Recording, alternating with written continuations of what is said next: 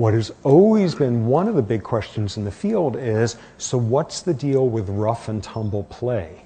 What's play about? Because you see it in endless species out there. A lot of studies show that during periods of famine, for example, one of the last behaviors that disappears from kids is play. It is really, really hardwired in there. So when you see aggressive play, is this truly aggression? Or is this practicing the building blocks for the real stuff that will come later on? What a lot of the primate studies suggest is it's not practice, it's not play, it's already establishing some of the asymmetries that will be there later in life. Okay, so all sorts of ways in which aggression can pop up in other species in unexpected realms, in which cooperation, all sorts of things like that. What are some of the unique human ones? Nonetheless, amid all those similarities, we do things that are completely unprecedented.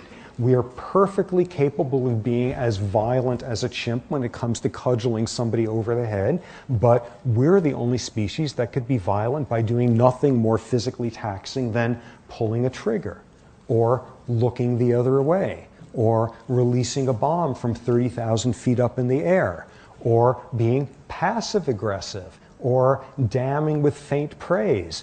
And we're suddenly doing all sorts of much more subtle things with aggression. Here's 3 examples of human aggression that I've heard about, which shows just how complex of a phenomenon this could be. First one.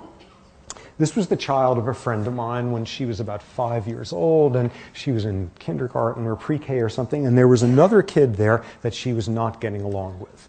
And this was around Easter, and they were painting Easter eggs, and some tussle came up between them, and my friend's daughter broke the other kid's Easter egg.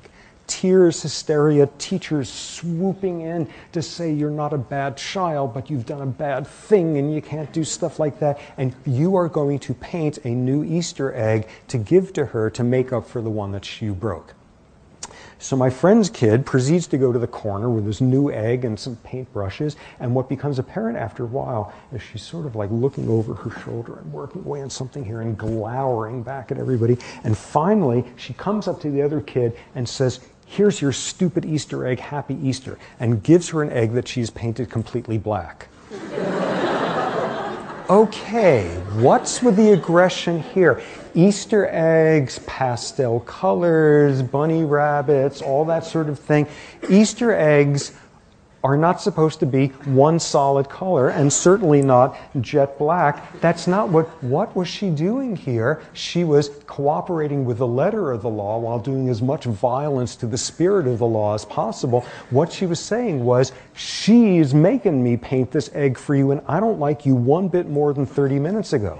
And showing that the other kid fully understood what this human bit of passive aggression was about, she burst into tears as soon as she saw the egg. Next example of the subtlety of human aggression. And this one involved my wife. Okay, so this was occasion we were like driving around somewhere in a minivan with our kids, and some total jerk like cut us off, and it could have killed us and our kids. And my wife was driving, and we sort of get past what should logically have been about 5 seconds of cursing the person, and she suddenly says, "I'm going after this guy." And she proceeds to trail the guy, and trails him for about 2 miles while I'm sitting there getting increasingly distressed and panicked.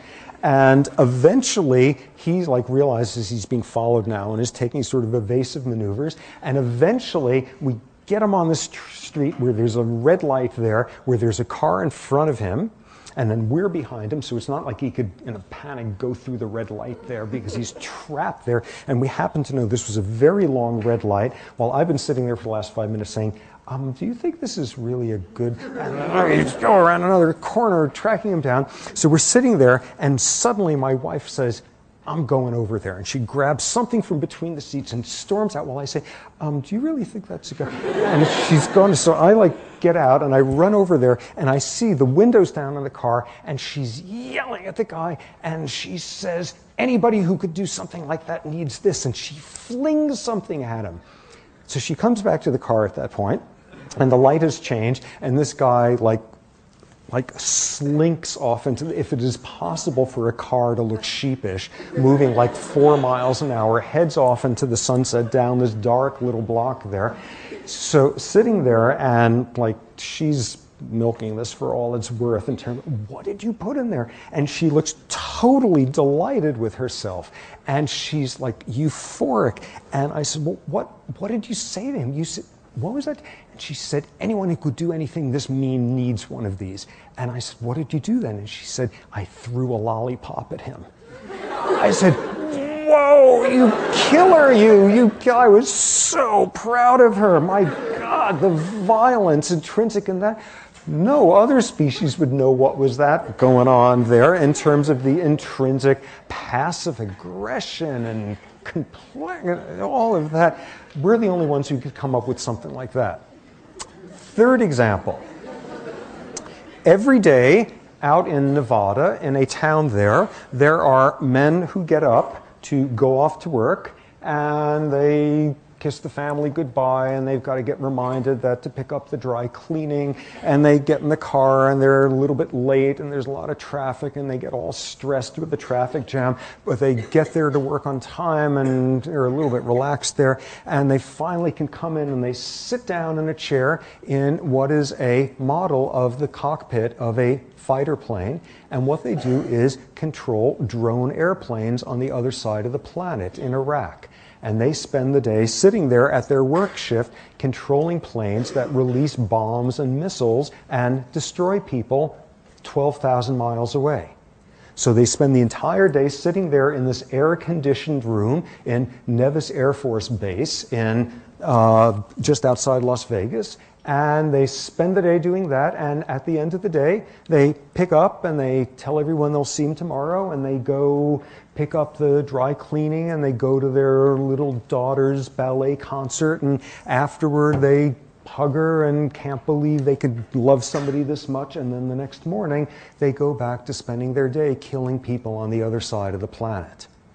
There's not a whole lot of species out there who could do that either.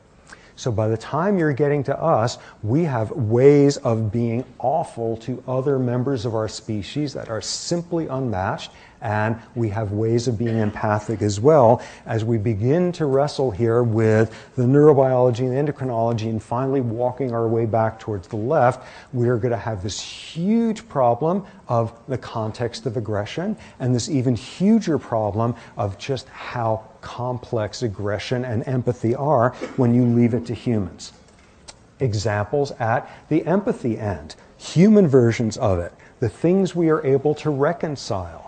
We are a species who has invented truth and reconciliation commissions in South Africa, in the Balkans, in Rwanda, where people face the person who did that to them, the person who destroyed their life, destroyed their family, and going through what is by now a fairly well worked out process that all sorts of people have studied, and in some of those cases there is reconciliation, there's even forgiveness. How could this possibly happen? We have a world where we try to have individuals foster peace through the most unlikely of rationales. I will let no man spoil my soul by causing me to hate him.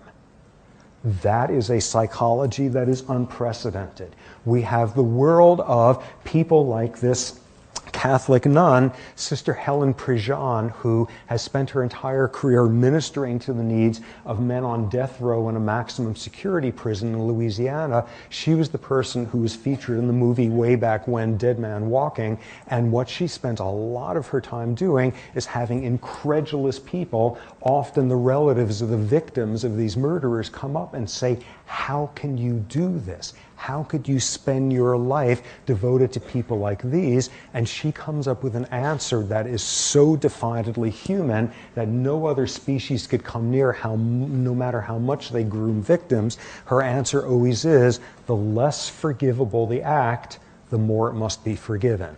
The less lovable the person, the more they must be loved. And suddenly, we're in a world that the more something cannot be, the more it must be, as a moral sort of act to do. whoa, nobody out there in the animal kingdom is going to have a clue what we're up to. This is very complex terrain we are going to deal with here as we now shift over to the biology of it.